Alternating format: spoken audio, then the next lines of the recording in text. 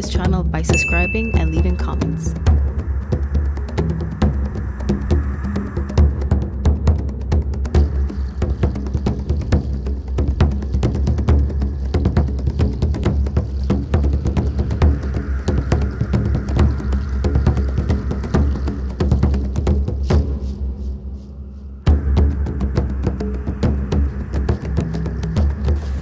Okay, sitting here with Al Hodgson. Want to go back over the day Patterson come to tell him about the film, maybe what led up to it. So Al, if you'll go ahead and tell us about that day, you just go right on ahead. Okay, well, first off, Renee, I'd like to say hello to you, and good to know you all these years. Sorry to hear you're in ill health, but hope that things turn out better for you. Going back to Patterson, Patterson called me from in front of our store shortly after 6 o'clock on the day he got the film. I just closed the store and went home. We were going to have a picnic out in the backyard that night, or a wiener roast, I mean, because it was getting late in the season, and we figured it'd be the last time when the boys were still small, and we would have a little bonfire and roast the wieners and stuff. And my wife come out and said, Roger's on the phone, wants to talk to you. So I went in and answered the phone. He said, the first thing I heard, he said, Al, I got a picture of the son of a buck. And I said, well, where are you at? He said, I'm down in front of your store. And there's a phone booth right in front of the store, and he was right down in front of the store. So he came down, and or rather he asked me if I'd come down. I said, absolutely. And so I hollered at my wife and told her to get the boys, and excuse me, in the car, and that Roger got a picture of Bigfoot, and let's go down and talk to him. So she gave me the biggest horse laugh you ever heard. I mean, she just said, oh, yeah, I'll bet. And I said, well, I think Roger's sincere. I said, but I said it wouldn't surprise me. He didn't get the lens cap off the camera, you know, he was too excited. But anyway, we went down, and he was parked there in front of the store, and with his truck, and he and Gimlin, and the truck had the saddles in and everything. The horses were not there. He left them there at where they were camped, and he said that he was concerned about his horses when we get back up there. But we talked, I don't know how long. We talked a half, 3/4 an hour, maybe a little longer than that. And he said, well, I'm going to have to go and get take care of the horses, buy some groceries, and there at the grocery store, and then go back up and take care of the horses. He told me, however, that what he had done after they'd got the film, the horse had surprised this Bigfoot. He said it was must have been, he wasn't really sure, but it must have been kind of squatting down in the creek there somewhere. It was down low, and he came up over something and surprised it, and the horse scared the horse, and the horse shied and fell, as well as the Bigfoot was scared and moving out. But he said the horse fell, and he showed me the stirrup where the stirrup was all bent, where it fell on the stirrup. And so he had went, then after he got the film, then they came out, and they went out to and mailed the film in Eureka. But the way they went out, they didn't come through Willow Creek. They went down to Wichipec and turned down river to Martin's Ferry Bridge, and went over the Bald Hills Road into Oric and down to Eureka, and mailed the film to his brother Diatley from the main post office in Eureka, which was that at that time was 5th and H, I believe that's correct. 5th and H, I'm sure it was 5th and H, but where the post office is. The building is still there. It's just the main post office is no longer there, but same building. But anyway, it was mailed there, and then he came directly from there to Willow Creek and called me.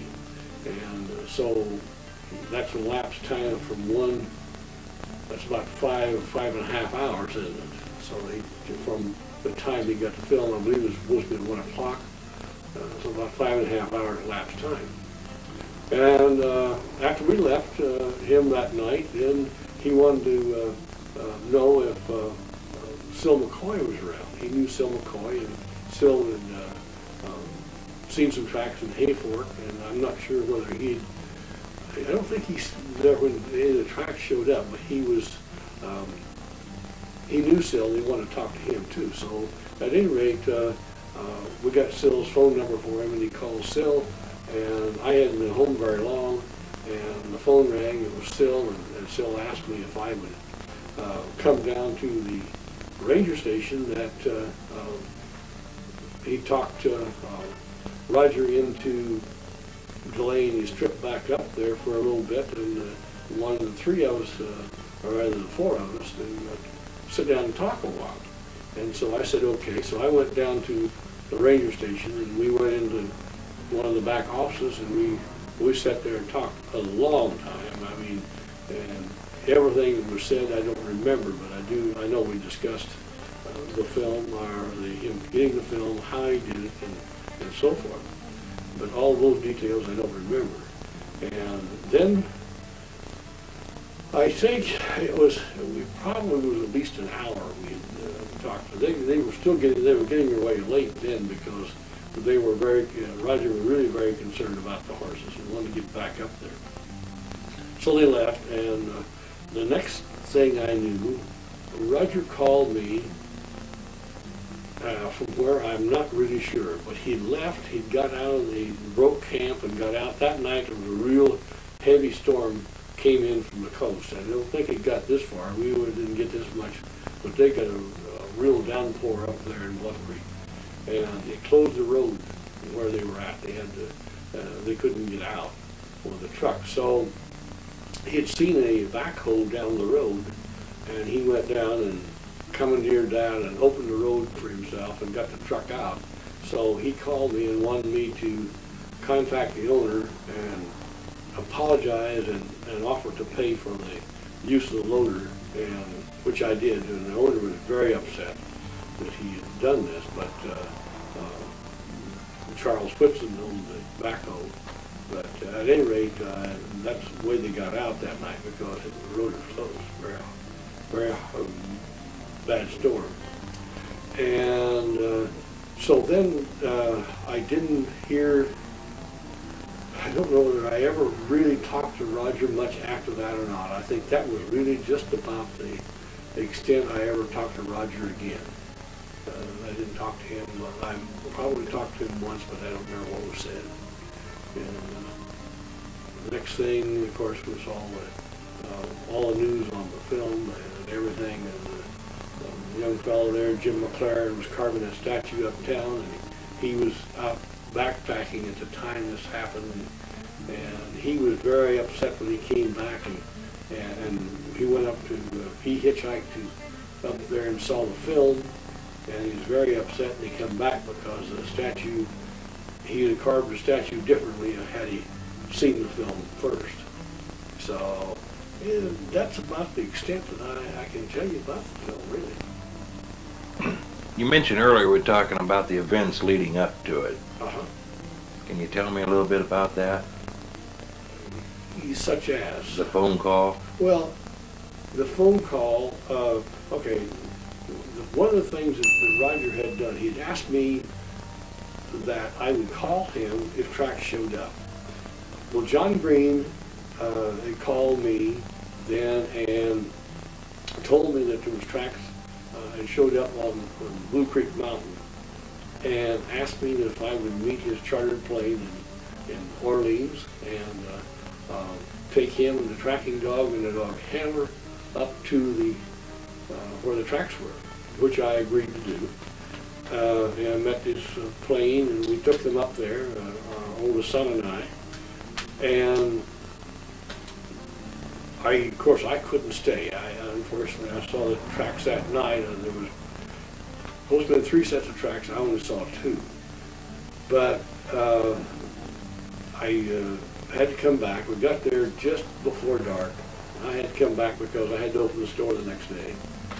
And so they tracked the dog, or the dog tracked the beast, but lost the track about 10 o'clock.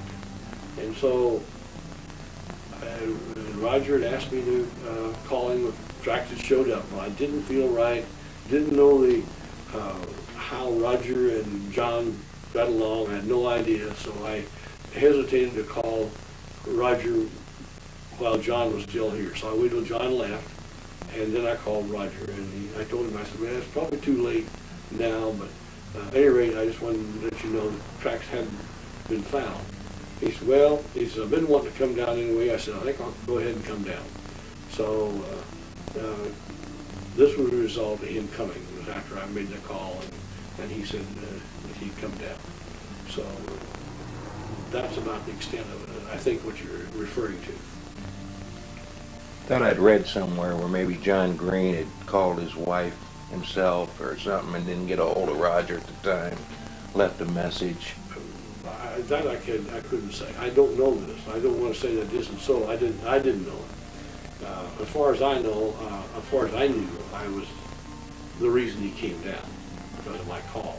But I couldn't swear to that. Maybe John didn't call him also. But you did talk to Roger himself. I did talk to Roger myself. That's right. You mentioned at the time he come to town, you had closed up the shop and had gone home for a cookout. Yeah, I'd just gone home. The store closed at 6 o'clock. And so I might have even snuck off a little early that night. I don't know. I don't think I did, but it might have been a few minutes. You were the boss. I was the boss. Right. You went back to the store to see Roger, or did he come to your house? No, we went back to the store to see him. He didn't know the way to the house, and we went back down to the store to see him. He said he was there, and like I said, he had the truck with the horses, or the saddles and everything, and so we went down there to see him. Did Roger ever come to your house that evening? Not that evening, no.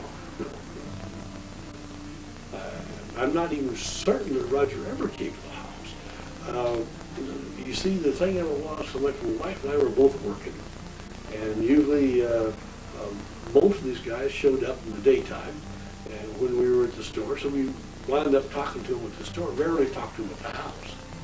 And there was a time that I had John Green and some, I think, Bob Tidmus. I'm not sure whether Renee was ever there or not. I mean, we did a time or two. We had a little barbecue or something there with a few of them, but I can't remember who all was there. But the night of the film, that didn't happen. No, it did not. Was your barbecue over when you got the call from Roger, or did you miss it? No, we hadn't even started. I was just getting the fire going. And so that night we had boiled hot dogs instead of roasted hot dogs. but that was a small matter. You know. So if anyone thought that Roger come to the barbecue that night after he got the film, that would be false. Oh, absolutely. The name of the fellow that had the backhoe, I didn't quite get that. What was his name? Charles Whitson. Charles Whitson. And in fact, there's Whitson Plumbing right down here. He owned Whitson Plumbing. He's now passed away, but it was the fellow that owned Whitson Plumbing. You know how they spelled his name? W-H-I-T-S-O-N, I believe it was. And the mailing of the film, you touched on that. Well, the film was mailed, so what he told me, you know, he mailed the film to his brother-in-law, and I'm assuming he said Diatley. I don't know whether I knew Diatley at that time or not, probably didn't, but mailed it to his brother-in-law up in Yakima. And he mailed it from the main post office in Eureka. There's been some talk about the fact that the film was taken, what, on a Friday? I believe that's correct. But yet on a Sunday they were watching that film. I don't know that. I doubt that. I don't know that may be true. I don't know, but I doubt that. I don't know how you get film processed that quickly, unless you happen to know a personal somebody that would personally process a film. Movie film, I think, would be much more difficult to process. I'm not a photographs person, so I don't know, but I would think movie film, the very quantity of it would make it more difficult to process than just a 35 millimeter or something. But you can't recall at all anything Roger may have said about taking the film to someone who's expecting to process it for him? No. Never heard anything about Al Diatley having someone ready if he ever got a film? No. I don't know. I find that awfully hard to believe that was that Sunday. I find it hard to believe that the film got up there in that length of time even. You know, I mean, the thing of it is, to me, I've heard them say that some people, and I can't remember who, some people were really concerned. They felt like the film was flown out of the airport by a charter plane and this stuff. I don't think so. I mean, at least that's the case. Roger didn't tell me that. But how you would get that film up there, unless it did go by charter plane, I don't know how you got it up there that length of time. Not in those days. Even airmail, particularly out of Eureka, it wasn't that, you know. So I don't know. So when you say you don't think it went by charter out of the airport, what's your reason for that? Well, I just don't. I have no real reason. I should say that because I'm not privy to any information that would give me one way or another, excepting what Roger told me. So when I say that I don't believe that I'm really kind of stretching a little bit because I have no way of knowing other than the fact that what he told me himself. And if someone told you that they were watching the film Sunday night at the UBC or at Al Diatley's house, I take it, you wouldn't be able to possibly figure out how that could have been done. No, I'd say they're full of baloney.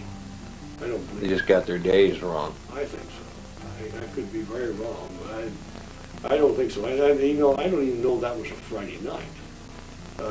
But I mean, that would be very easy to go back and check on, of course, to see how those days fell and what I believe that was the 23rd of October. Is that correct? I think it was. 20th.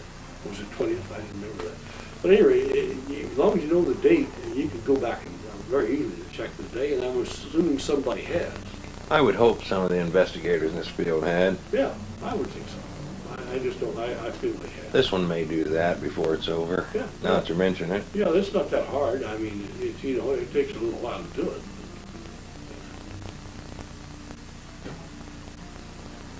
You mentioned Roger when he come into the shop. He showed you a broken stirrup.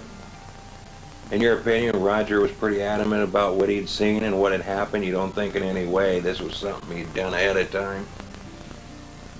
I very definitely didn't think it was something he did ahead of time. I think it was legitimate. I don't mean to say that it's not impossible that he might have done it ahead of time. How would you really know for sure, excepting for what he said? Now, I do know one thing. My wife, like I said, she gave me a horse laugh. We went down, and then when we left, after we got out, I said, well, what do you think now? And she said, well, he either saw it or he's on the LSD, one or the other. You know, that's when the LSD was a big thing.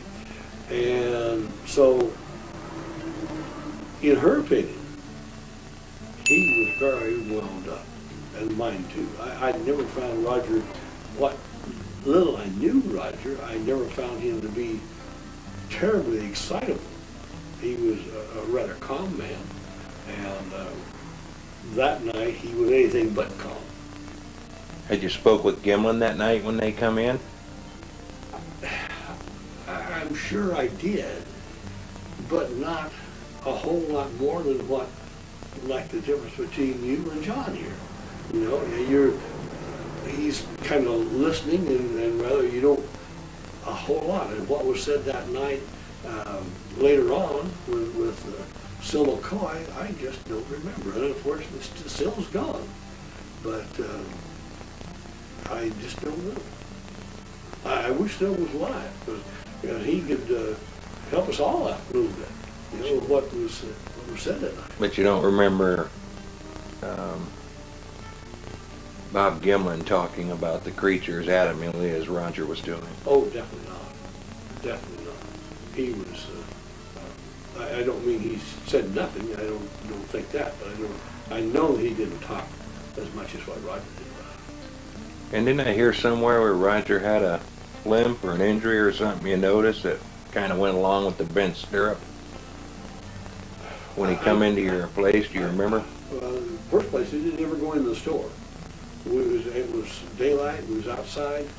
We talked outside, and I don't think we ever went in the store. Well, I know we didn't.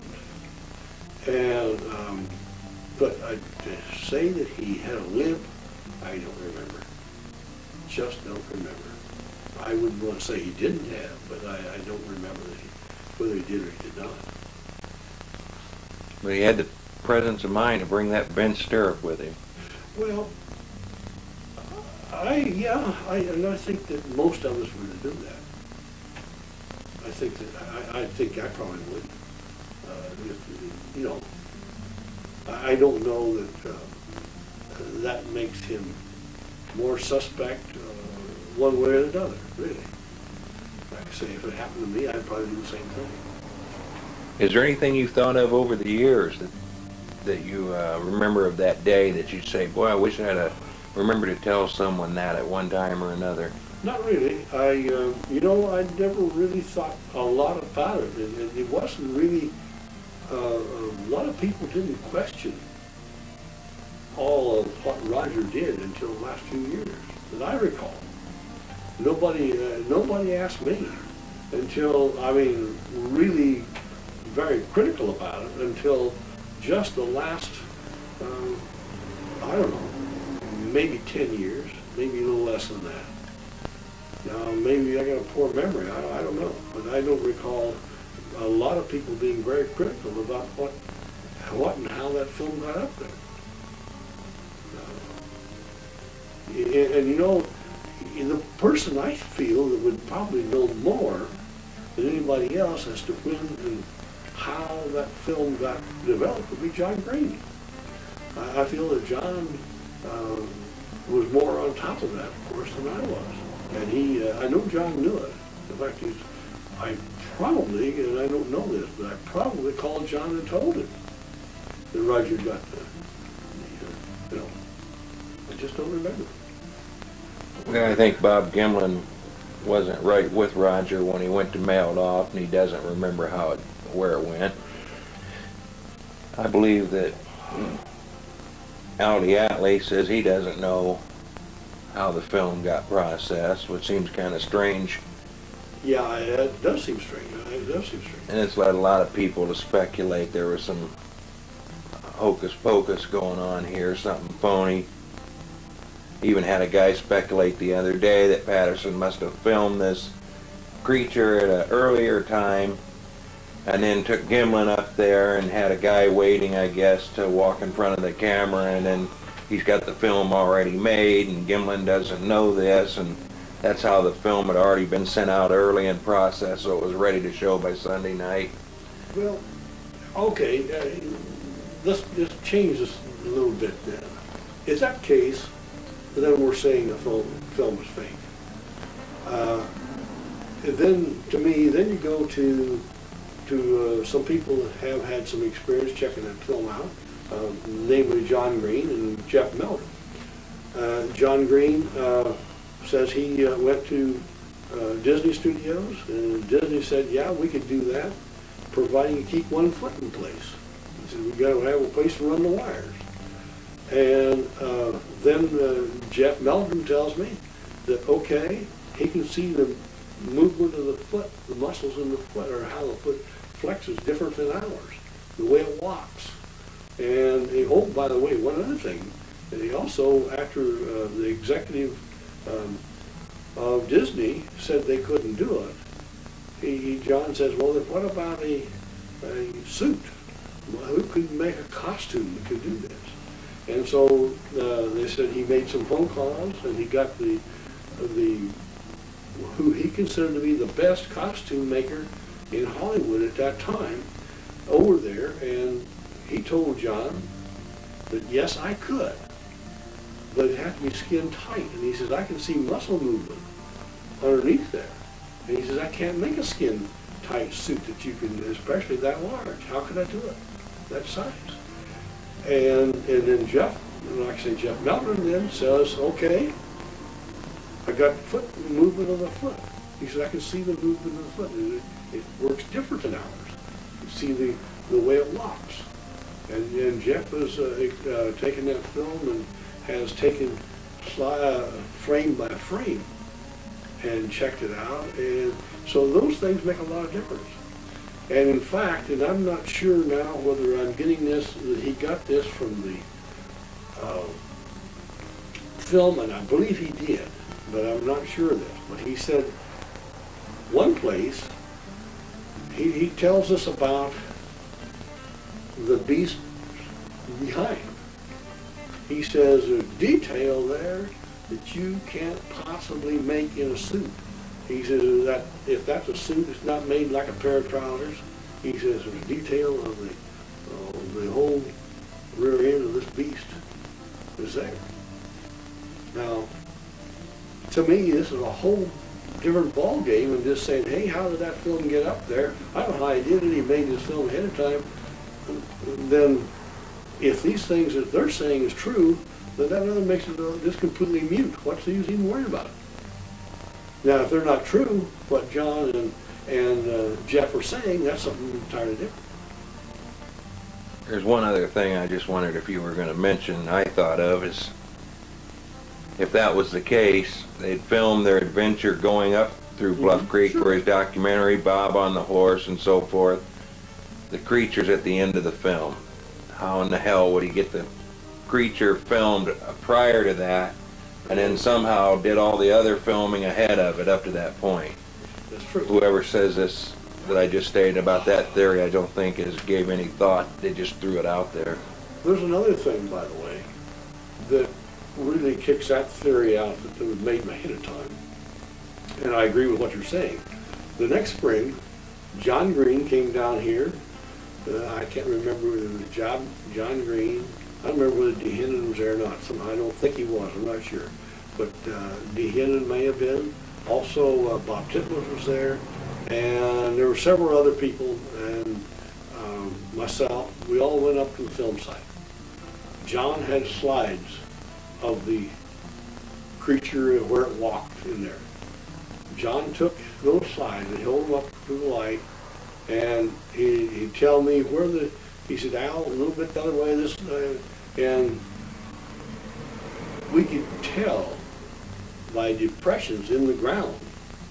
You couldn't see him, but by your hand underneath the leaf mold, you could find those tracks where it stepped the next year. So we know it walked right by there. We also know it walked right where it walked because he had the slides, compare it with the trees, a knot on the tree, a little limb here and there. So you knew exactly where it walked. So if he did make this film ahead of time, he had to make it there. It wasn't made someplace else, it was made there. There's no two ways about it. And like I say, I don't remember who all was there. I can't remember whether Renee was there or not, but I know that John was there, and I'm pretty sure Bob Titmus. And there were some more fellows that weren't as prominent in this. John Dana from down in San Diego. And I don't know who else. George Hass, I think. I'm not sure. But George's getting pretty old. I'm not sure at that time whether he was able to make it up there or not. Well, you knew George Hass or not. He had a Bigfoot newsletter he had for quite a few years. But I believe the film, I know the film was made in that location. When it was made, I don't know. But I don't see see no problem in it. And particularly the fact is with what John and Jeff Melder tell me. Now, when's the first time you saw the film?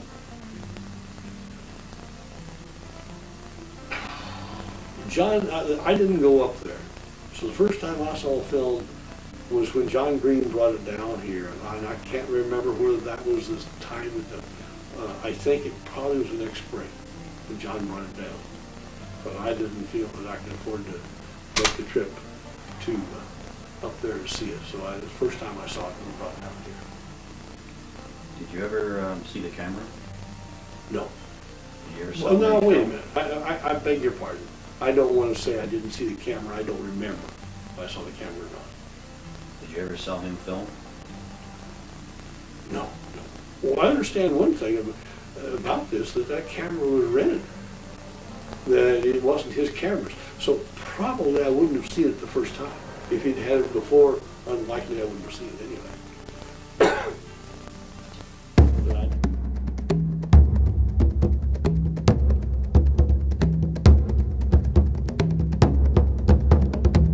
If you're enjoying all this rare and unique content, please show your support by subscribing and leaving comments.